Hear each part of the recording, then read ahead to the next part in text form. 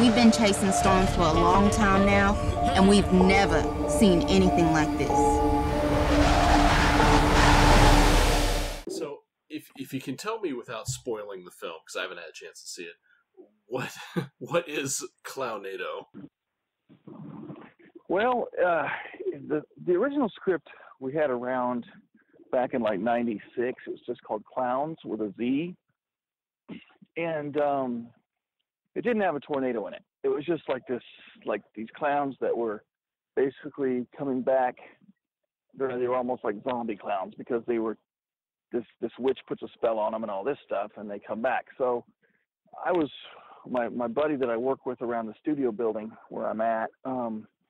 He's like the maintenance guy, and he's also one of the managers of the building. And we were, hanging out and talking and laughing because I just made a werewolf movie. And he said, "You need to make Wolfnado because everything's NATO, and you'll cash in." And I'm like, "I don't really care if I cash in, but yeah, I get it. It's funny." And then he, a couple days later, we're talking, and he's throwing out all these different NATOs, and he goes, "I'll tell you one, Clownado. There you go. Everyone's scared of both of those." And I said, "Holy crap, that kind of sounds cool." Not in any way was I trying to really cash in on Sharknado. So then I went back to the original script and I dusted it off and brought it out, and I kind of rewrote the whole thing. And so it's basically the same deal where it starts out with a kind of a love triangle, kind of a noir thing. And the circus performers are even kind of stuck in a time warp where they still kind of talk like wise guys. It's pretty fun.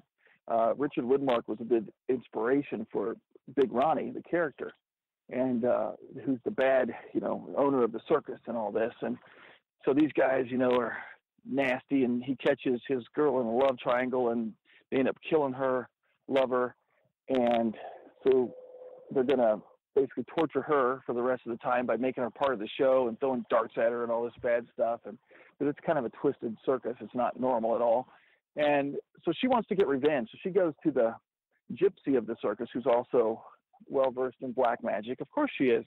And she basically puts a spell on these guys. And she warns, though, these things don't always work the way you want them to. It could backfire, and it could be really bad. So I don't care. We got to do something. So they do the spell, and they're going to get wiped out by this storm. But the storm ends up enveloping them, and they end up becoming part of the storm. And then they end up using the storm to get revenge and cruise around. They kind of use it like a Corvette. They just cruise from one spot to another in the storm, doing all kinds of destruction along the way. Some people were disappointed. They were like, "Man, we wanted to see clowns being thrown everywhere and like thrown through windshields and everything, like Sharknado." And I'm like, "Yeah, but this isn't Sharknado. It never was meant to be like that." And I kind of like the idea of it being their mode of transportation, so they can create storms wherever they go and cause havoc and devastate this little town. And I kind of liked that angle. And that's kind of where we went with it. And so then through the course of the movie, they're trying to get this girl who, Big Ronnie's girl, named Savannah, and they chase her through this town, and she ends up pulling in other people, not even on purpose, really. She just pulls them in, and they start having the job of trying to save the place. They're trying to kind of make sure that the town is saved, and this thing doesn't go beyond the town and into the next town even and start decimating them. So this little ragtag group is trying to save the day. As far it's as kind of original. Yeah, I gotcha. As far as the shooting locations, was that out of practicality, or is that how you envisioned it from the start? The locations we kind of, I just kind of wrote what I wrote, and then we just had to find locations to match. A lot of times I will write to the locations I know I have at my fingertips. I'm like, "Oh, we've got these two buildings and they look like this. I can really do something with that. Let me write specifically for those locations." And that's, a smart idea when you have zero budget. But for this one, I just kind of wrote the script, and I was like, let's just find the locations, man. And there's a couple times we had to kind of tone it down a little bit. Like, we have an airport in this thing, and we, someone was thinking we did all that CGI, but that's all real. We took over an airport for a couple of weekends and shot.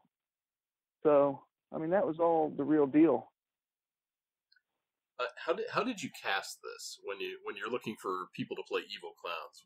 what was the casting call like? Well, that's a good thing. Is I've worked with a lot of these people before, and a couple of them I hadn't, but I knew them, and I'd been friends with them, or I'd met them through different conventions or whatever. Like Gene Silver, Cinema Wasteland, and things like that. And I was like, honestly, it kind of was pretty easy to cast because I kind of knew, all right, I had people in mind when I was writing that would be kind of perfect for it. And we did a casting call for some of the parts, but a lot of them I kind of had already talked to the people as I was kind of thinking of this whole story. And I was like, I have you in mind for this. Would you be open?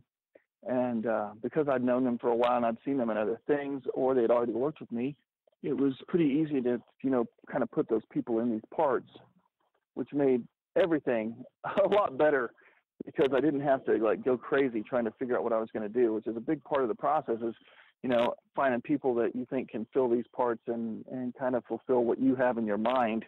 And for the most part, I think I did pretty well on it. It's hard because sometimes you get reviews and people are just so mean to low budget films like this because, Gene Silver's been in movies since the 70s, Linnea Quigley, Eileen Dietz, they've all done a million movies, but not everyone in the cast has done that. And they've done movies, but they're not A-list stars or, even B-list stars. They're doing the best they can. Mm-hmm. And so, people are really cruel about that sometimes, but I'm like, look, it's not easy to do these things, and the cast is under a lot of pressure. So I think they did pretty well, and I think the clowns were pitch perfect. I was really, really paying close attention to the clowns because if they didn't work as the villains, the movie wouldn't work at all. So I really, really was pushing to make sure that my villains were, amazing, and that they were like the kind of villains that you would want to watch in a movie for an hour and a half. So that's the big thing because you're going to be living with them for a while. So you want to make sure that people enjoy them for sure. How did you get Miss Quigley involved in this? So what role does she play in the movie? She actually plays the role of Spider, which is a character she played in Sorority Babes in the Slameball Bolorama. And that's an homage to that film for two reasons. Number one, Linnea and I have been friends for 25 years. We met a long time ago. I would say we were more acquaintances back then, but over the years we've become friends. And it's because my mentor was David Dakota. And David Dakota really kind of took me under his wing when I was just starting out and helped me and gave us some legitimacy probably before we should have had it because those early movies when I was a kid are terrible and you have to live those down. But because of that, I wanted Linnea to play that character because I wanted to pay homage to David and to kind of the era when I first met her. Linnea was also in Bone Hill Road, which was our werewolf movie from a couple of years back. And she she's a good person, and we kind of have a shorthand. We enjoy working together, and she's right on the ball. She comes in, she knows what she's going to do, and she has a really good time, and she's really good to the rest of the cast and crew, and everybody's just loves working with her. She does movies still all the time because that's what she chooses to do. And it's one of those things where I needed someone that can run this bar. And as I was writing, I was like, what would be kind of fun is to bring that character back and just have her be the bar owner instead of this burly guy. It's going to be this burly girl who just doesn't take crap for anybody. And so that's where we decided to just go with that. One of the biggest things in cinema right now, even low-budget cinema, is "quote-unquote" subverting expectations. Does your film attempt to subvert expectations in any way?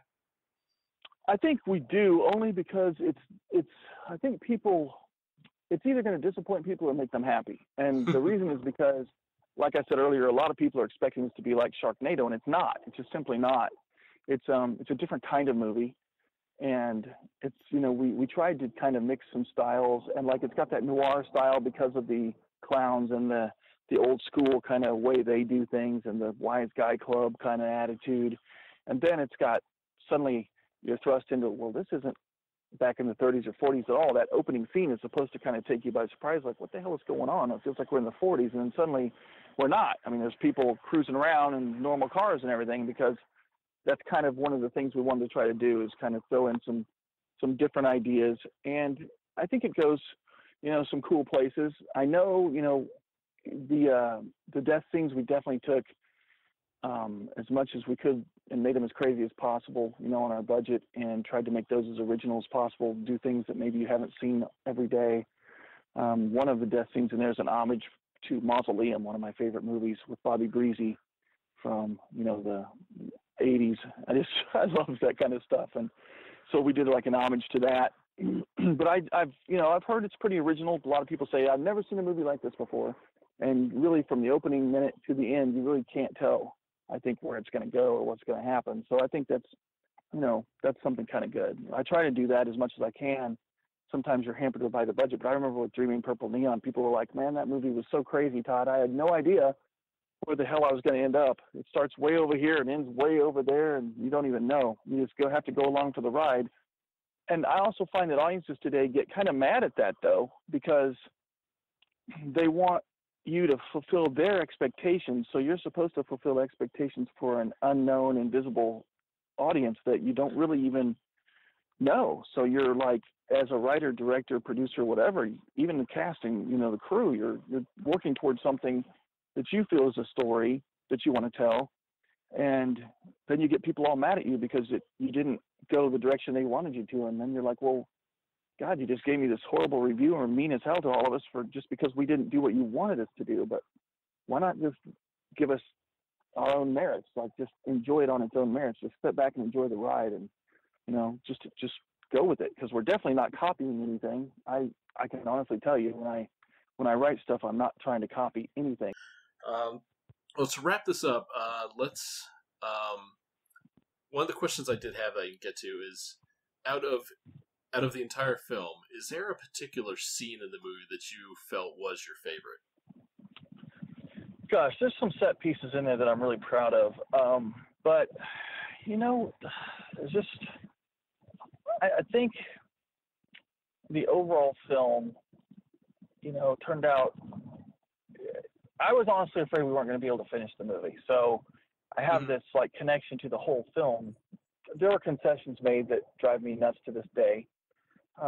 People don't understand that, but it was just so hard to finish this film. But I think overall, the whole fact that the film came out and seems to tell a story and seems to hold together is a really big deal for me. But I loved the opening scene when it was full-on film noir, when we did all this amazing lighting and John O'Hara and Rachel Logan's performance.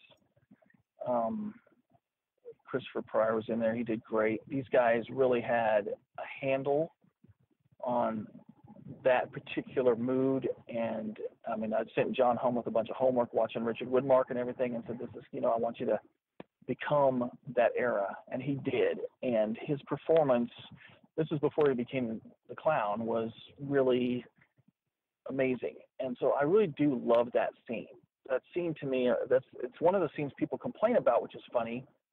But I think technically it's a very sound scene, and the acting is good, and everything seems to fire. And that dialogue that people can't understand in this day and age was exactly what I wanted, because I was paying homage to films that I personally love.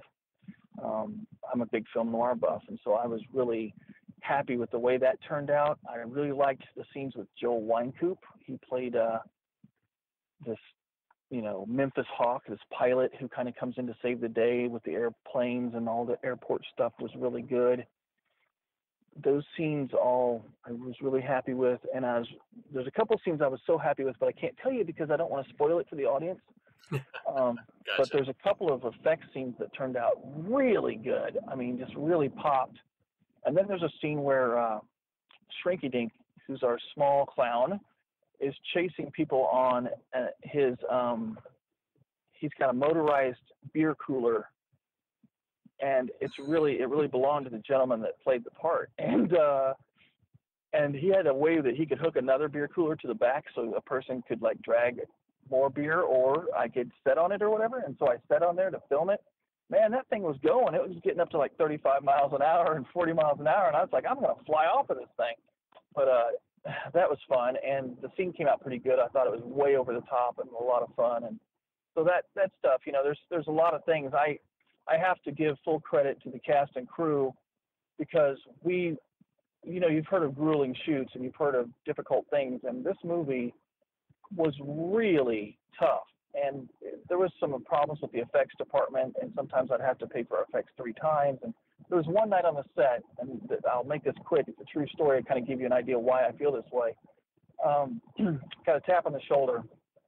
I'm like, okay, hey, what's going on? The prop list? Yeah, we don't have any of those props.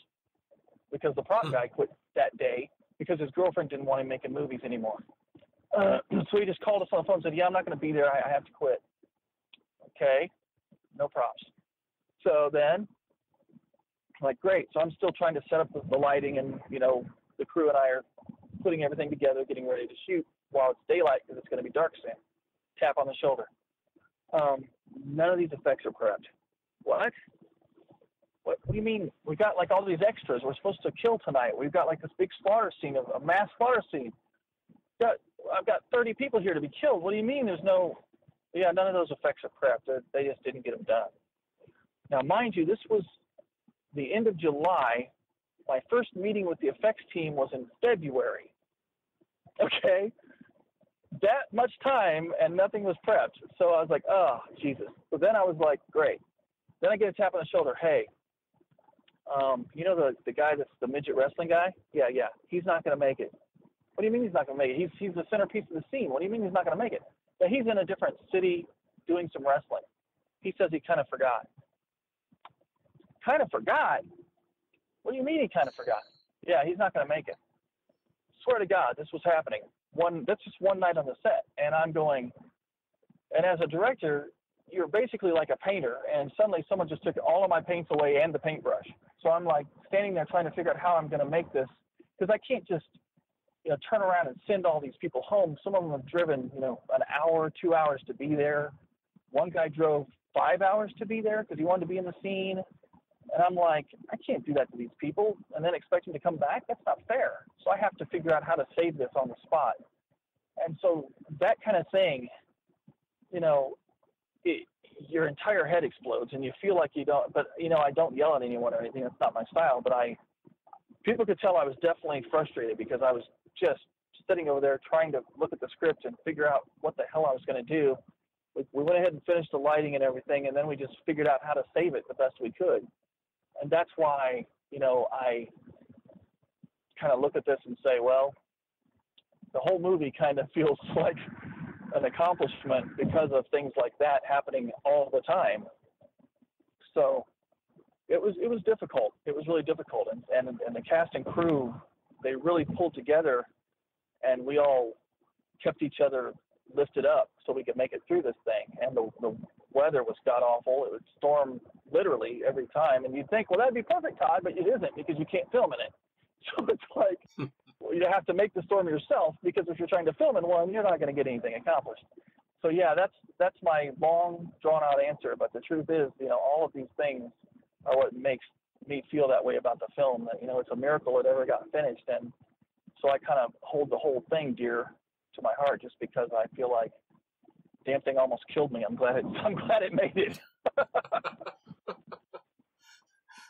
All right, Todd. Well, your Labor of Love is currently available to stream on demand and will be available via DVD next week. So I really appreciate you putting all that effort into making sure that it did get out.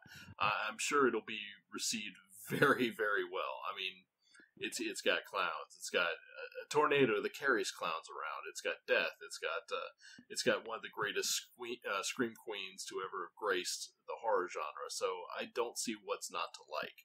And I thank you again very much for taking your time to talk with me at length about this. It is truly appreciated.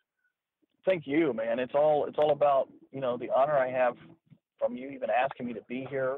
It really is a big honor, and I really feel blessed that you brought me on and we had this great conversation. It's been wonderful. I think you're a great host, and I hope to come back again someday.